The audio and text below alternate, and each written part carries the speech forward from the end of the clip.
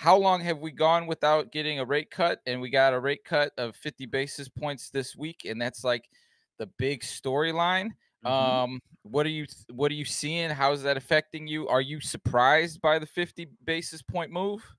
I mean, I was siding with bankers, and bankers were thinking it was gonna be more measured at a quarter, point basis cut, 25 basis points. But you know what? 50 basis points, as we were watching, Monday and Tuesday and ultimately Wednesday roll in, we absolutely saw that the market had priced in this 50 basis point drop. So when it came, you know, I wasn't that surprised.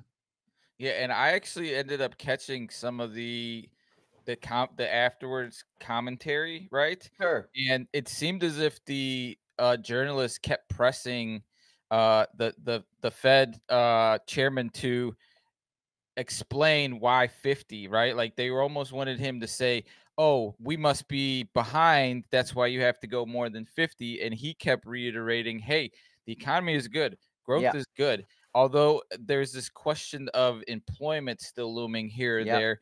Were you able to catch any of that commentary? Oh, absolutely, and I think it frustrated investors to no end that he kept sticking with the, storyline that everything's fine, everything's strong, but yet why a 50 point basis drop?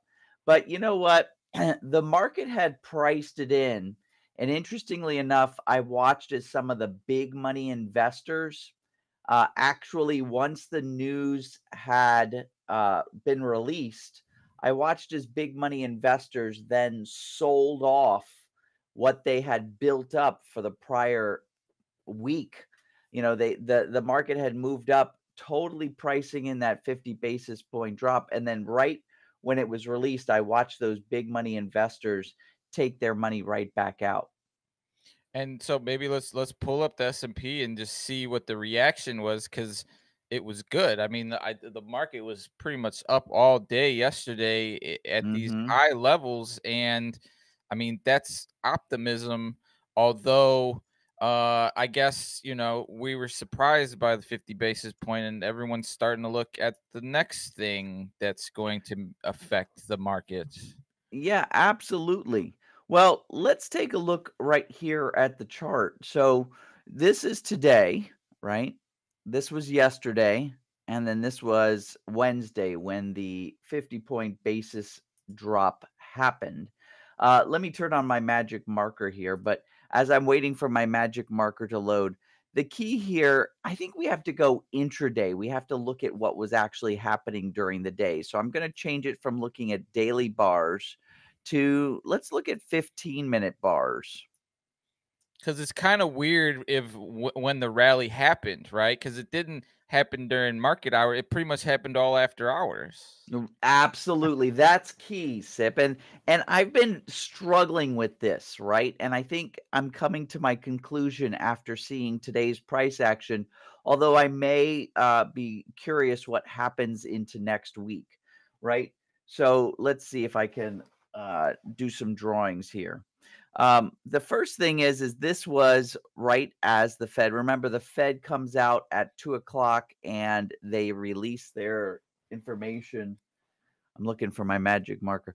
They released their rate cut, rate drop, and this was, interesting because there was this buildup. There was this buildup up to Wednesday, and like I said, I saw the big money investors kind of take their dollars out. I just got my magic marker, so I'm gonna go ahead and take it over. So I watched my big investors start selling and making all those gains. So I think, what big investors like to do is they like to be the leader to get small investors to kind of based on, fear of missing out or whatever, when big investors, slowly start to put money in, little investors will like to ride on their coattails, right?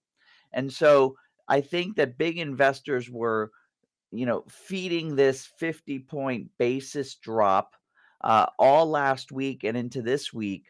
And I think little guys followed in on that.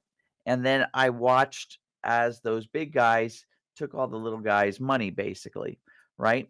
And then I watched this interesting, I call it pump and dump type strategy. And it's not pump and dump, like penny stock traders do. But what I watched is after hours, those big money investors really then started to buy, right? And I almost think that they knew what they were doing by creating that after hours bump, especially after a huge news event, even though they took a whole bunch of little guys' money for the last 2 hours of that trading session.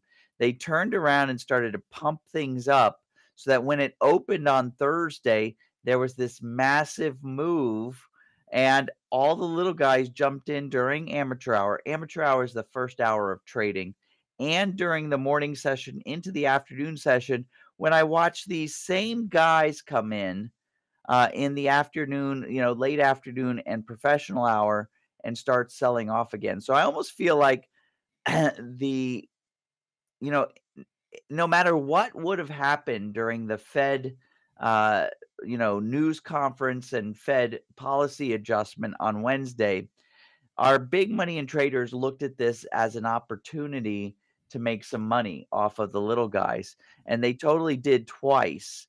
And now I think we're kind of really seeing what is the result of, this Fed move. You're starting to see now that all the games, this is like a cat and mouse game. And I think that, you know, I wouldn't be surprised if we got into the tens of billions of dollars that changed hands during the end of Wednesday and yesterday.